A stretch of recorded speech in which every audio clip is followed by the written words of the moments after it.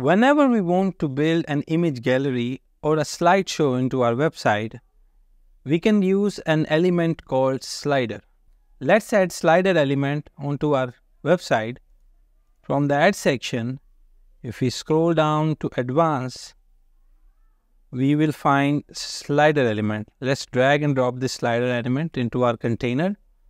Now you can see by default it's giving us some options here. First of all, we will close these settings and let's learn about what slider offers us. With slider, you will get two slides. Under the masks section, you will get left and the right navigation links and one navigation bar.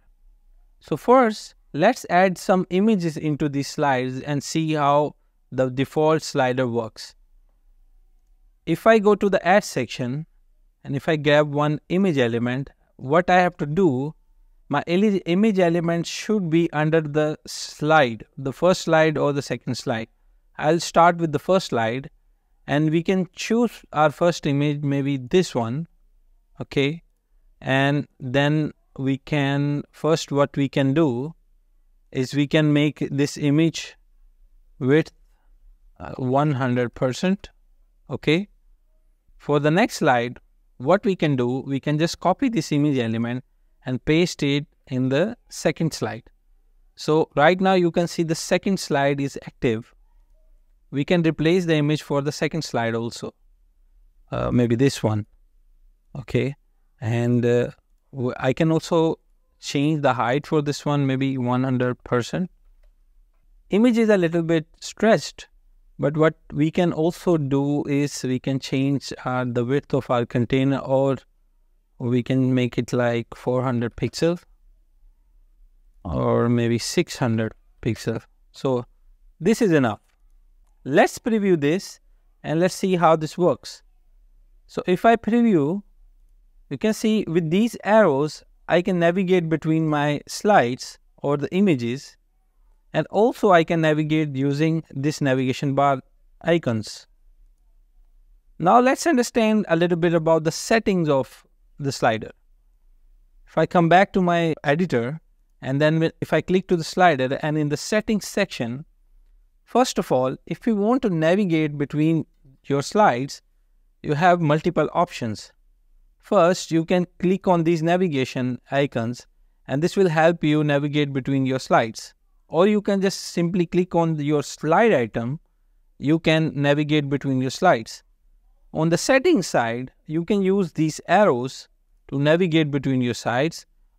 And the last option is you can use this drop down, and if you already know which slide you want to go, you can just click and go to that specific slide.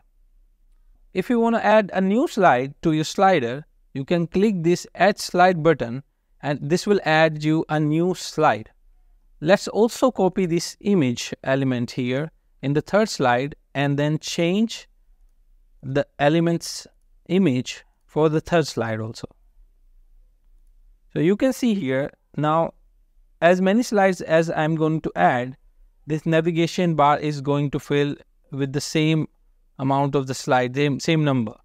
So again, if we go back to the settings, let's understand a bit more about the animation. Now with the slides, if you play or if you preview any of the slides, these have some basic animations.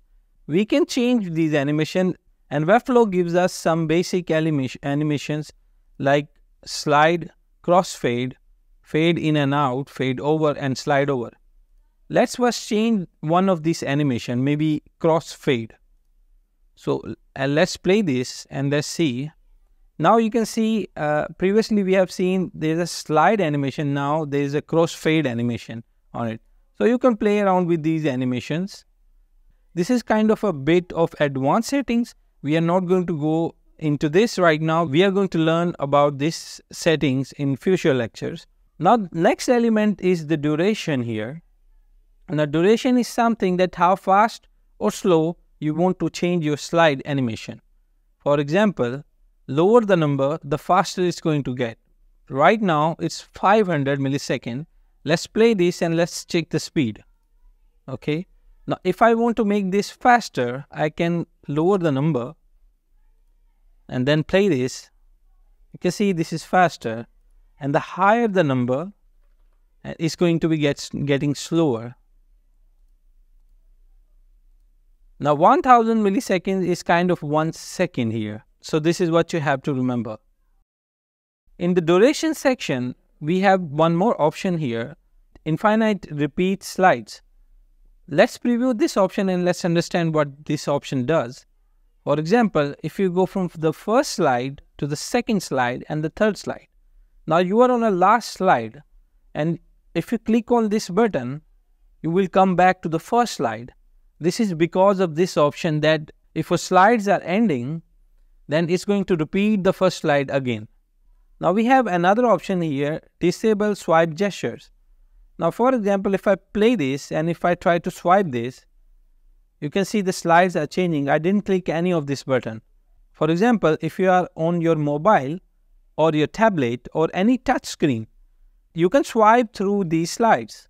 If you want to disable this option, you can click on this button and this swipe option will be disabled. The next option is autoplay slides. For example, if I preview right now, the slides are going to do nothing unless I click any of this option. We can make it autoplay by clicking on this autoplay button. The autoplay button gives us two more options here, timer delay and the stop after. The timer delay is something that what is the time interval between the slides. For example, the first slide changes and in how much time the second slide should come in. Let me make it 1000 milliseconds and it's going to be very fast.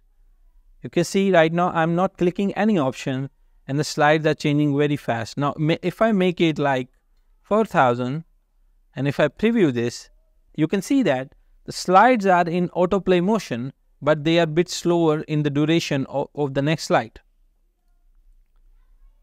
Stopover is something if you want to stop your slide at some time. This is a bit advanced setting also, and this also we are not going to learn right now. The next option is hide arrows at both ends.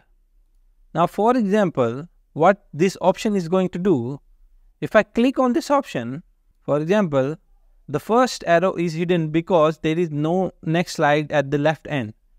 If I click on the right and if I go to the end slide, it's going to also hide this one and keep this one because we can go here but not here because end slide is ended. So I'm going to enable this option back. Now this is slide nav bar. We are talking about this. Right now this slide nav bar have some options here. For example, number labels. If you want to hide these numbers, you can just keep. If you want to keep it rounded, you can disable this option. By default, it's going to get the square options. You can add shadows to it. You can invert colors from here. For example, right now this was gray and now this is kind of like a dark color. You can add numbers again, or you can just keep it rounded. Now the last option is the spacing. We can also adjust the spacing between these navigation icons. For example, we can make it like a 5 pixel space or 10 pixel space just to show you the amount of space it's going to get. Now if I play this, you can see we can navigate between our slides. Sliders are very common right now and you can see them everywhere. Most of the sites we open nowadays do have sliders in some way. Let me show you some examples of the sliders, that how we can use these sliders. For example, we can use them like this with the full screen, and you may have seen these kind of sliders in many websites. If I click on this slider is autoplayed also. This is their navigation, and this can be built with the help of just CSS. Now the next and advanced version of kind of slider is this one. We can make our sliders look like this also, but this is a bit of advanced and we are definitely going to learn some advanced tips and tricks. So guys, if you are liking my videos and my course, please like, subscribe and share. That's it for this video. See you in the next video.